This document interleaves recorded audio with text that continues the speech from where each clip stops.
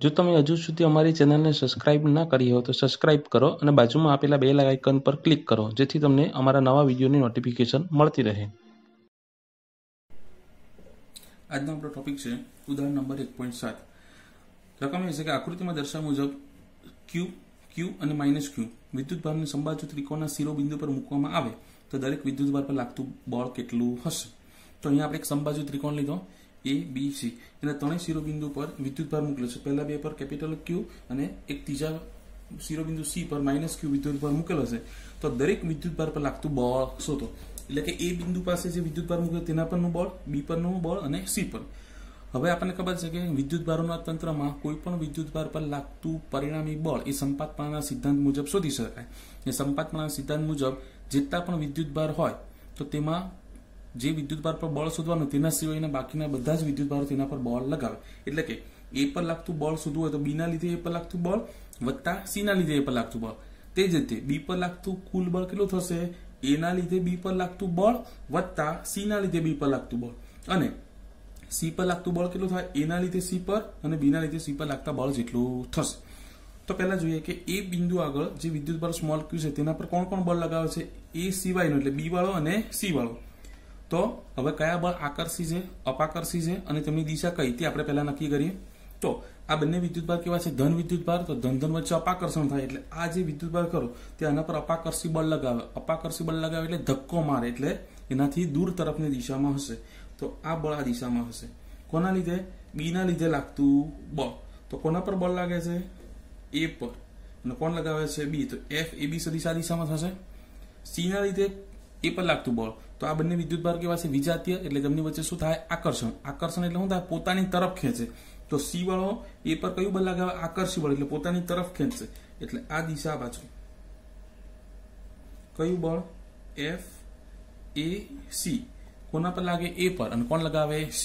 હવે આ બે બળ થઈ ગયા. હવે આ બે બળનું જો પરિણામી બળ હશે તે ક્યાં હશે? એ બેની વચ્ચે. એ બેની વચ્ચે ક્યારે હોય? કે જો બંનેના મૂલ્ય સમાન હોય તો. એ પછી આપણે જોઈએ. હવે B પર લાગતા તો B પર કોણ બળ લગાવે? A લગાવે અને C. તો A ના લીધે B પર લાગતું બળ એ પણ કેવું હશે? અપાકર્ષી બળ. કેમ કે બંને સજાતીય વિદ્યુતભાર. તો એ શું કરે? B પર ધક્કો મારે એટલે આ દિશામાં બળ લગાવે. તો કોના પર બળ લાગે છે? B પર. કોણ લગાવે? A. એટલે F B એ સદિશ થઈ ગયો. C અને B એ વિજાતીય વિદ્યુતભાર એટલે C શું કરે? B ને પોતાની તરફ ખેંચે. આકર્ષી બળ એટલે બળ કઈ તરફ લાગશે? ઉપર તરફ. તો આ દિશા થઈ કે F B C સદિશ. હવે C પર કોણ બળ લગાવે? તો C પર કોણ લગાવે? A લગાવે અને B. તો A ના લીધે લાગતું બળ કેવું હશે? આકર્ષી પ્રકારનું બળ એટલે A શું કરે? C ને નીચે તરફ ખેંચે. તો F C A. કોના પર બળ લાગે? C પર. કોણ લગાવે? A. તે જ રીતે B અને C વચ્ચે બળ કેવું હશે? આકર્ષી. આકર્ષી બળ એટલે શું કરે? પોતાની તરફ ખેંચે. તો B C ને નીચે તરફ ખેંચે પોતાની તરફ એટલે આ દિશામાં. તો આ કઈ દિશા થઈ ગઈ? F C B સદિશ. હવે આ ત્રિકોણ કેવો છે? સમબાજુ. ધારો કે ત્રિકોણની બધી બાજુની લંબાઈ સ્મોલ l આપણે ધારી લઈએ. તો હવે આ જે પેર છે A અને B ની પેર, B અને C, C અને A ની પેર, તો તેમની વચ્ચે લાગતું બળનું મૂલ્ય કેવું થશે એ જોઈએ. તો બળનું મૂલ્ય F બરાબર K Q1 Q2/r². એટલે બે વિદ્યુતભાર અને તેમની વચ્ચેનો અંતર છેદમાં આવે.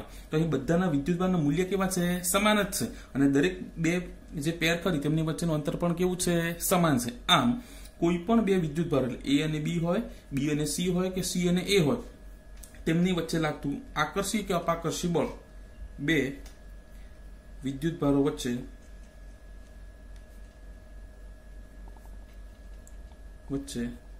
લાગતું આકર્ષી કે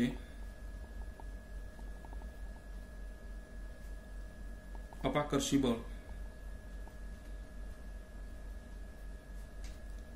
બળનું મૂલ્ય કેટલું થશે?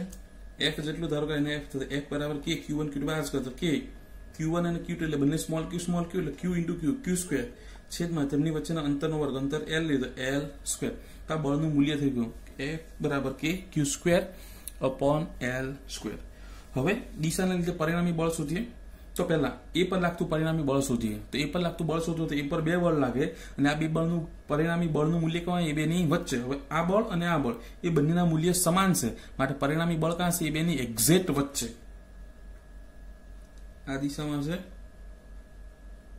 તો A પર લાગતું પરિણામી બળ થઈ ગયું F A સદિશ. હવે જોઈએ તો સમબાજુ ત્રિકોણની અંદર આ ખૂણો કેટલો હશે 60 ડિગ્રી હશે, આ ખૂણો 60 હોય તો ટોટલ ખૂણો કેટલો થાય 180, તો આ બાકીનો ખૂણો કેટલો થવાનો 120 ડિગ્રી। હવે એ પર લાગતા બળનું મૂલ્ય સુધી આપણે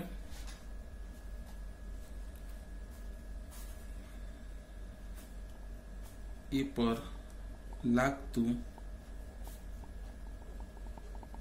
પરિણામી બળ।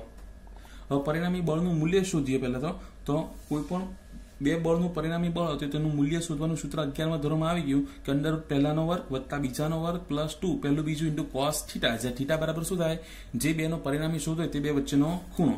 તો એ પર લાગતો બળનું મૂલ્યની વાત કરીએ તો અંડર રૂટ પહેલાનો વર્ગ બીજાનો વર્ગ। હવે કયા બે બળોનું પરિણામી બળ છે એ પર FAB અને FAC, પણ એ બધાની કિંમત તો કેટલી છે F જેટલી જ છે। તો આપણે અહીંયા પહેલા તો લખી દઈએ કે FAB હોય, FBC હોય, FCA અથવા AB, બધા જ બળની કિંમત કેટલી છે F જેટલી સમાન છે। તો આ બે બળ, તો આનું મૂલ્ય F, આનું પણ મૂલ્ય, તો અંડર રૂટ પહેલાનો વર્ગ એટલે F² વત્તા બીજાનો વર્ગ એટલે પાછો F² પ્લસ 2 પહેલું બીજું એટલે પહેલું એટલે F અને બીજું એટલે F અને cos એટલે કે cos થીટા, થીટા એટલે આ બે વચ્ચેનો ખૂણો। તો આ બંને બળ વચ્ચેનો ખૂણો કેટલો હતો 120 ડિગ્રી, તો અહીંયા કેટલા થવાના 120।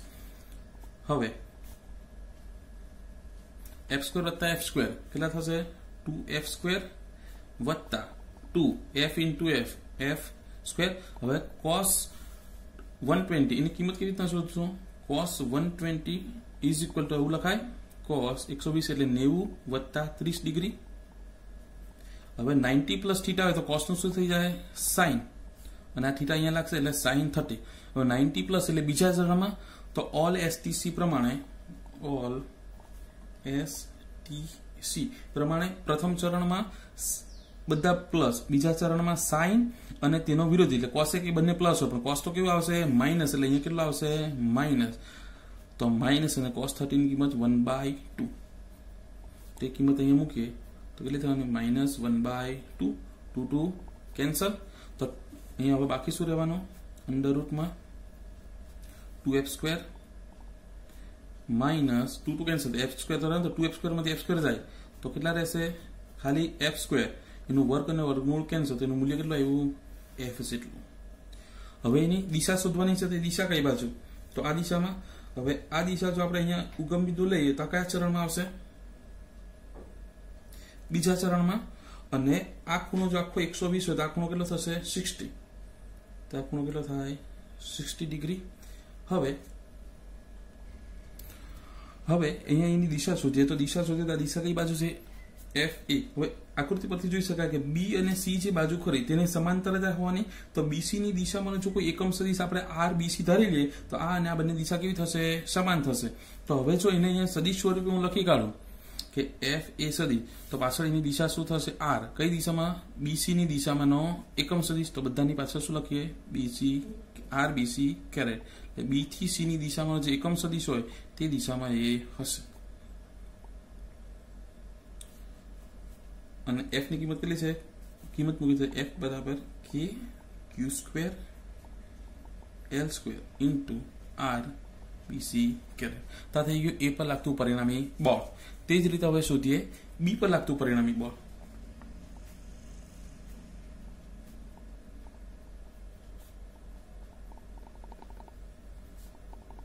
સેમ B પર લાગતું બળ FB સદિશ ઇઝ ઇક્વલ ટુ, એમાં પણ B પર લાગતું બળ એ પણ કયા બે બળ છે, B પર કયા બળ લાગે છે, B ના લીધે A પર, A ના લીધે B પર અને C ના લીધે B પર, તો આ બંને બળના મૂલ્ય પણ સમાન, તો તેમનું પરિણામી બળ કેટલું લાગશે એ બેની એક્ઝેક્ટ વચ્ચે। તો થઈ ગયું B પર લાગતું પરિણામી બળ। આકૃતિ પરથી જોઈ શકાય કે આ A થી C ની દિશા અને આ દિશા બંને કેવી છે સમાન, તો આ દિશામાં એકમ સદિશ આપણે ધારીએ તો RAC કેરેટ। હવે એનું મૂલ્ય શોધવું હોય તો પાછું બે બળોનું પરિણામી બળનું મૂલ્ય અંડર રૂટ પહેલાનો વર્ગ વત્તા બીજાનો વર્ગ પ્લસ 2 પહેલું બીજું cos થીટા। અહીં જોઈ ગયા તે જ પ્રમાણે આ બે વચ્ચેનો ખૂણો પણ કેટલો થશે 120। તો પહેલાનો વર્ગ એટલે F², બીજાનો વર્ગ એટલે F² પ્લસ 2 પહેલું બીજું એટલે F પહેલું બીજું એટલે આ બળ અને આ બળ એ બધાની કિંમત F જેટલી જ છે। કોસ તેમની વચ્ચેનો ખૂણો કેટલો થશે પાછો 120. હવે કોસ 120 કેવી રીતના શોધવાનું તે આપણે ઉપર જોઈ ગયા. તો અહીં સાદું રૂપ આપીએ તો બેઠું આના જેવું જ થશે f² વત્તા f². અને પાછળ દિશા લખીએ r કેરેટ કઈ દિશામાં a થી c ની દિશામાં એટલે a c દિશામાં એકમ સદિશ f² વત્તા f² 2f² plus 2f into f f² અને cos 120 1/2 પાછું 2 કેન્સલ અને આનું સાદુરૂપ આપીએ તો અંડર રૂટ અહીંયા કેટલા રહેવાના 2f² પ્લસ માઇનસ f². તો અહીંયા f² એનું વર્ગમૂળ f દિશા r ac કેરેટ અહીંયા પણ r ac કેરેટ ને અહીંયા r ac કેરેટ. કિંમત f ની કિંમત k small q q² upon l² અને દિશા r ac કેરેટ. તા થઈ ગયું b પર લાગતું પરિણામી બળ. હવે શું થયે c પર લાગતું બળ.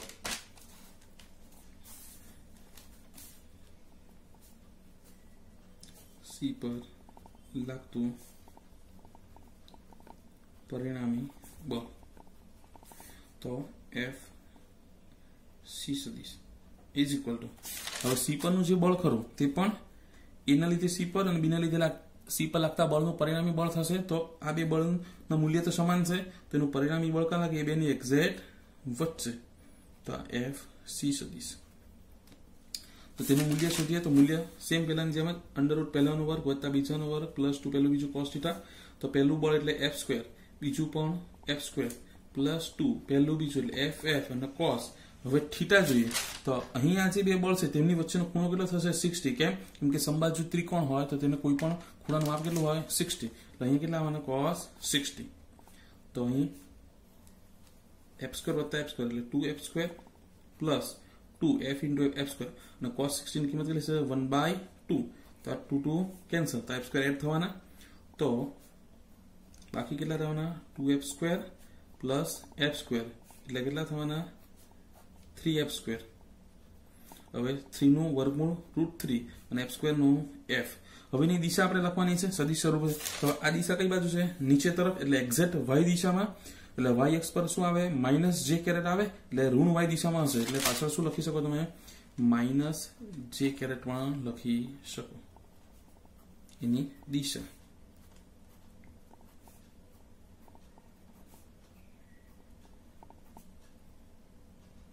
તો આ થઈ ગયું c પર લાગતું પરિણામી બળ. આપણે 3 બળ જોઈ ગયા કે a પર પહેલા તો બે વિદ્યુત ભારની પેર લીધી a b b c અને ca. તો કોઈ પણ વિદ્યુત ભારની પેર લઈએ તો દરેકના મૂલ્ય સમાન છે બંને વિદ્યુત ભારોના, તેમની વચ્ચેનું અંતર પણ સમાન. એટલે કોઈ પણ બે પેર વચ્ચે લાગતું બળ કેટલું થશે કે q²/l². પછી શું કર્યું a પર લાગતું બળ શોધ્યું. તો a પર લાગતું બળ પરિણામી બળ એટલે શું થાય c ના લીધે લાગતું બળ અને b ના લીધે લાગતા બળ એનું પરિણામી. પછી b પર લાગતું પરિણામી બળ એટલે તેના સિવાયના એટલે a અને c એ બંનેને લીધે લાગતા બળનું પરિણામી બળ. અને c પર લાગતું પરિણામી બળ એ ના લીધે અને b ને લીધે લાગતા બળના પરિણામી બળ જેટલું થાય. મૂલ્ય કેવી રીતના શોધવાનું અંડર રૂટ પહેલાનો વર્ગ વત્તા બીજાનો વર્ગ પ્લસ 2 પહેલું બીજું cos θ અને દિશા તમારે આકૃતિ પરથી નક્કી કરવી.